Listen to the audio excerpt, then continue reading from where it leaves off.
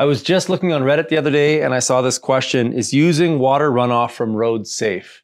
Hey folks, my name is Avis. I'm a mechanical engineer. I've been practicing engineering for close to 18 years. I've been teaching permaculture for close to 15.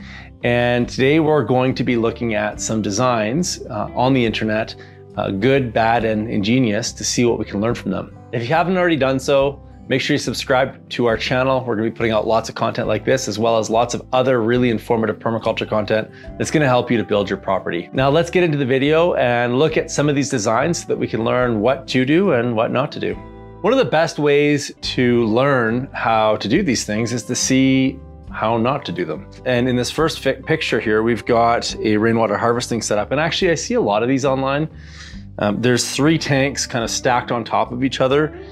And I'll tell you one thing, I love rainwater harvesting. And so what I've noticed in my 15 years doing permaculture is that the blue rainwater harvesting barrel, I refer to as the gateway drug to rainwater harvesting, because people don't realize how much volume their roof produces. And so these barrels are only 50 gallons, 200 liters, and a roof will produce thousands of liters in a decent rain event. So you're really not gonna collect very much. And also, you probably don't know much about gardening or growing things if you're only storing, 600 liters in these 3 tanks here. Because if you're in an environment that needs irrigation, there's just not very much water there to irrigate with. The things that stand out for me in this first picture is that the plumbing is gonna be really expensive. By the time you add up all the plumbing fittings, all the wood, and all the time that you've put in to build this, you might as well just buy a proper rainwater harvesting tank. The other thing people don't realize is that water is super heavy. And so if this thing ever tips over, that's 600 kilograms or almost 1,400 pounds. So there's a lot of mass there. It could literally go through the wall of your house. And then I don't love how they've taken the water from the gutter down into the tanks here with all these weeping tiles. Any of these fittings look like they could fall off at any moment. And one of the worst things you can do to a house is to put piles and piles of water around the foundation. In fact, I see a lot of houses where the water's not properly managed coming off of the roof and it creates foundation issues. So the next one's kind of a similar setup, expensive frame, less plumbing this time, but still a lot of plumbing fittings. Like all those black pipes are connected with a bulkhead fitting, which is a through wall fitting. Those are like 20 or 30 bucks each. And then you got to drill a hole in there, tie them all together. And so you do all this work and all you're getting is 600 liters of water. I mean, to put that in perspective, the average person living in a house uses between 300 and 400 liters a day, just doing regular stuff, not even including irrigation. So this is about a little bit more than one person's daily water consumption. And if I had to quickly add up how much this would cost, probably like 300-400 bucks. A big 600-gallon rainwater tank is probably just a little bit more money than that, depending on where you're getting it from. So again, you'd have less fittings, more water storage, which would be more useful, and a lot less time putting it all together. So again, I'd stay away from these blue barrels generally. Do the rainwater calculations as we talk about in our book, Essential Rainwater Harvesting, and you'll find that you need quite a bit bigger tank, but it doesn't cost as much as you think. If you're interested in learning more about this, the Verge website has tons of videos and also blogs on how to properly set up a rainwater harvesting tank. So in this second video, we've got a urban gardener, it looks like, who's trying to show folks how to build a Hugelkultur bed. Generally speaking, Hugelkultur is kind of a neat idea. It was something that was developed by, I believe, Sepp Holzer in Austria. And it involves putting wood in the bottom of your garden. And it can be a really great way of building fungal communities in your soils. Something you have to think about if you are using a Hugelkultur system is that certain vegetables do not like to grow in soil that has a lot of fungal dominance. Specifically, the brassicas, so things like broccoli, cabbage, cauliflower, they prefer bacterially dominant soils. The other thing is that a lot of Hugelkulturs get built without the raised bed that you see in this particular video. And if you live in an arid climate like I do, Hugelkulturs are generally not a great idea because they tend to dry out really quickly.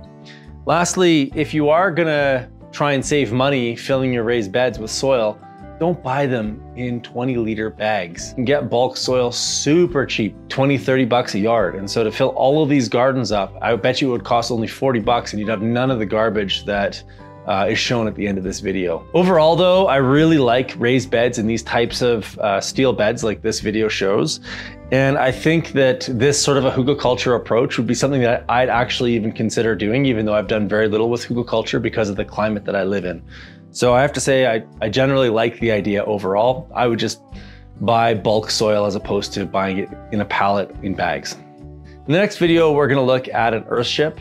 One of the things that I absolutely love about earth ships is that they use garbage, basically, that is native to planet Earth now. It's become endemic. And if you've never seen an earth ship, they're built out of tires and beer cans. And so you have to drink lots of beer and you have to go collect lots and lots of tires. Now, the thing that's a bit misleading is that each tire has about 400 pounds of earth in it. And you have to fill those tires manually, one bucket at a time.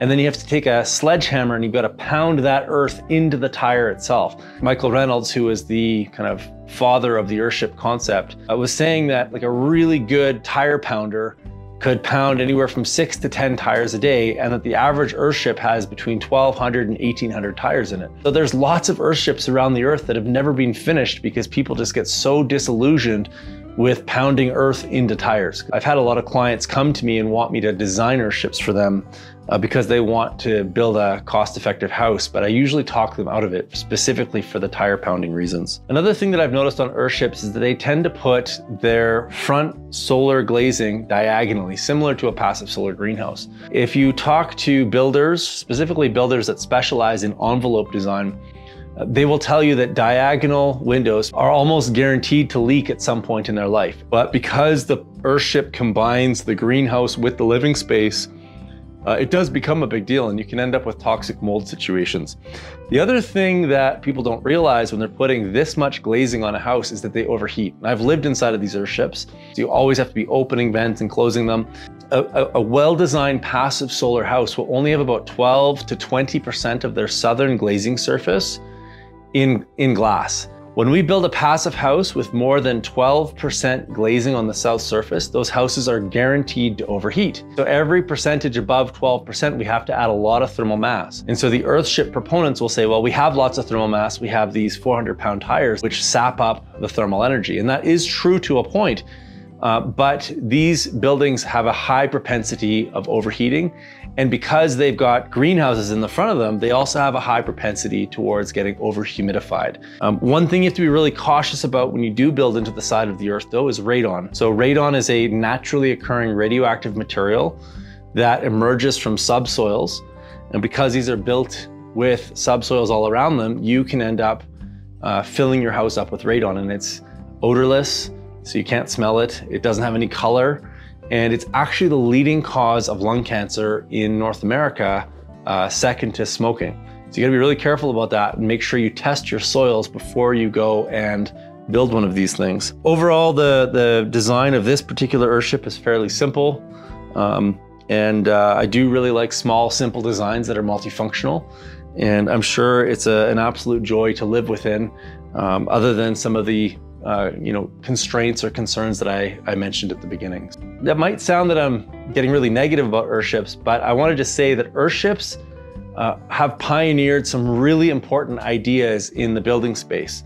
So number one, they're very water efficient. And so they use their water 3 or 4 times within the system. These buildings are also really easy to heat, generally speaking, because of the amount of thermal mass, because of the amount of solar gain. As a solar punk solution to all the craziness that goes on in the world, there's a lot that the earthships have gotten right. Take the best of what the earthship concept provides and then improve upon it. If you're looking at building in an alternative way, I can highly recommend all of Chris Magwood's books. Got a lot of great books on building with straw and a variety of other materials that kind of get the same essence of what we're trying to get at with the earthship, but in a slightly more modern way that has a little bit more building science. I was just looking on Reddit the other day and I saw this question: is using water runoff from roads safe?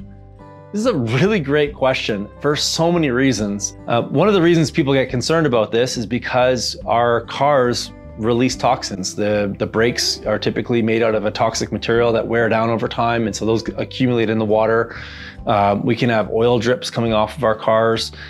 And so the thing is that if we don't accumulate it, where does it end up going? It goes into the oceans, it goes into rivers, it goes into lakes. Now, here's the good news. There's this thing called microbial infallibility, which is basically, biologists have coined that term in saying that they have never found a situation on Earth where microbes have not been able to decompose, bioaccumulate, or make benign any toxic product on Earth, including nuclear products of nuclear fission. And in fact, one of the greats practicing permaculture right now, Brad Lancaster, has shown this in Tucson, Arizona, where he's created water harvesting features in the boulevard or in the Verge, and the water comes off of the road and it gets harvested in a mulched basin where he grows a mesquite tree and a bunch of other native plants.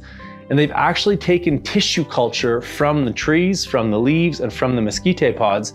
The mesquite pods are things that we consume. And they found that the trees did in fact bioaccumulate the stuff on the road, heavy metals and other such products.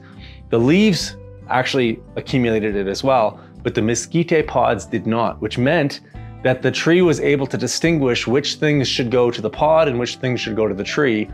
And it also means that the trees were acting as a filter to clean the water up. So should you harvest water off of roads? Absolutely you should. If you bring this onto your property, number one, you're not allowing it into the streams, creeks, and oceans. Number two, if you use permaculture principles and you harvest this in a swale or some water harvesting feature, placing that water directly in contact with biology, if you do it properly, and you just have to make sure that you are functioning or building systems that are functioning with nature, that encourage the right microbes, fungi, and bacteria, and then are planting plants that can actually put these products to productive use, because waste is just an unused resource. One thing that I love about permaculture and alternative building is that there is so much creativity out there. And so you can get a lot of ideas, but you really have to do your research, because you can end up going down rabbit trails that will cost you way more time and way more money. And so just be careful about all the stuff that you see on the internet and really give it some thought before you go and plunge into doing some of these creative ideas. Thanks so much for sticking with me to the end. I really enjoy looking at other people's creative work. One of the things that I love about the space of alternative building and permaculture is that people really do put a lot of love and creativity into these designs to try and find better ways of doing things. If you have any designs that you want us to critique, or you've got videos or photos that you'd love an expert's opinion on, please put links down in the show notes down below. We'll check up on that and take a look at it. If you're looking to dive deep into permaculture, we have an upcoming PDC. We have an incredible staff of instructors and faculty that help give you the best advice. One of the problems with the internet is that there's so much content out there that it becomes really difficult for an individual to know what's good and what's bad. And you can waste a lot of time and a lot of money. And so the biggest thing that you get out of a PDC is really being able to have that critical thinking mind, so that you end up saving all the time and a lot of money to get the perfect permaculture design. So if you haven't hit subscribe, make sure you do so, and we'll see you in an upcoming video.